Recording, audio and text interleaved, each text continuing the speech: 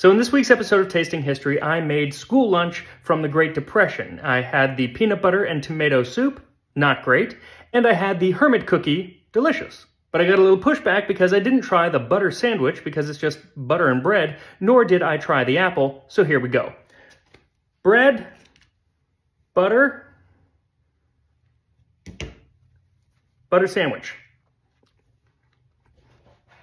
Actually, you know what? That's delicious.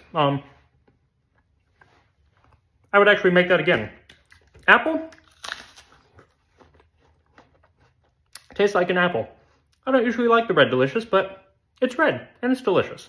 And if you haven't seen that full video, make sure to go watch it to learn a little bit more about the history of school lunch.